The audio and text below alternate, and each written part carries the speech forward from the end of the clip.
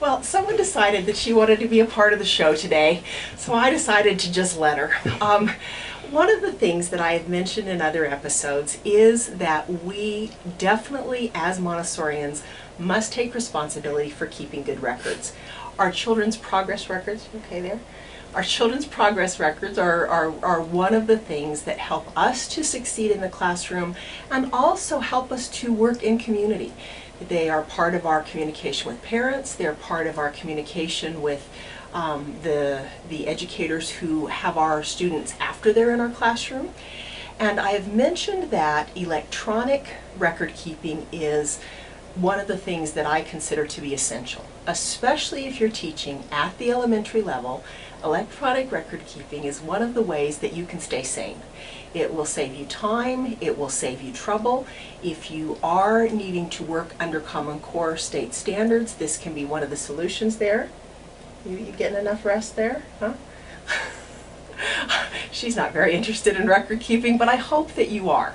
And I hope that if you have not adopted an electronic record keeping system for your classroom and your school, that you will look into that you'll look into how to implement that and what would be best for your school.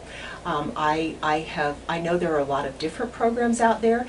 There are a couple that I would like to expose you to so that you can consider how this way of keeping your progress records can make your life easier. I've used Montessori Records Express for over 3 years and have now told dozens of people that I would never lead a Montessori elementary classroom without it. The following clip was filmed at the American Montessori Society West Coast Convention in 2009. Since then, this company has increased its amount of experience to over 12 years, is in almost 500 schools, and in over 1,700 classrooms around the world. Whatever program you look at, be sure to ask why their tool will work best for you, and then ask the same questions at any company you're considering. One of the reasons that I have recommended MRX for so many years is because of the collaborative effort that has been a part of this tool from the beginning. They have collected feedback from hundreds of individual educators who have used the program and helped them make it as good as it can be.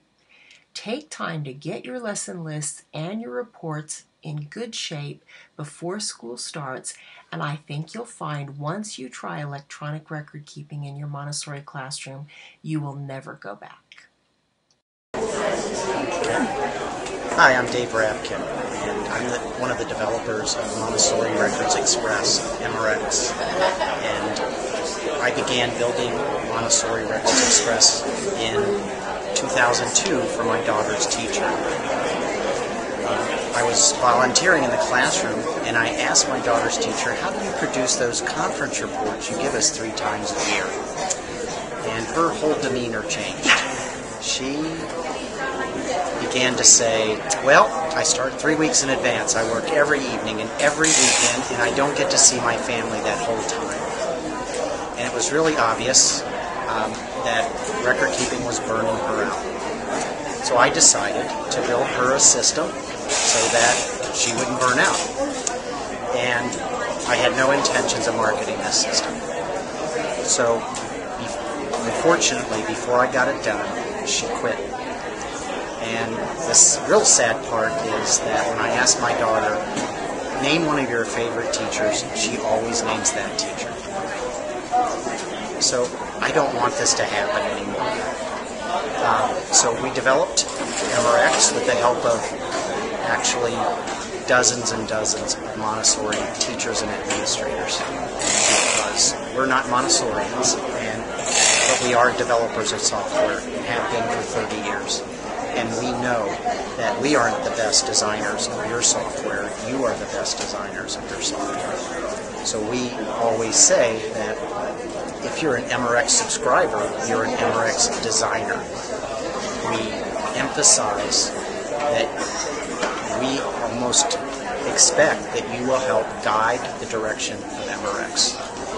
So over the last 7 years, we've gone through 3 different iterations of our software with many smaller iterations.